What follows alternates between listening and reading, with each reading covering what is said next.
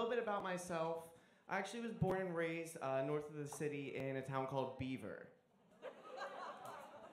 Yeah, it's always been really special to me because it's actually the only beaver I've ever been inside of.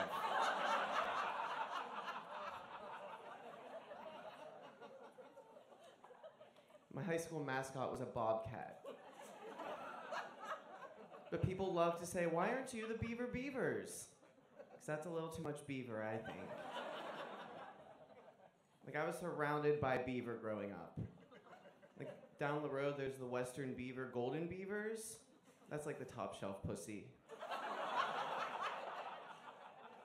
And then there's Beaver Falls.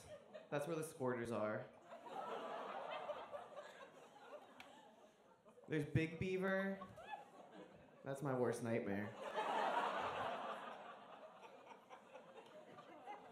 Ooh.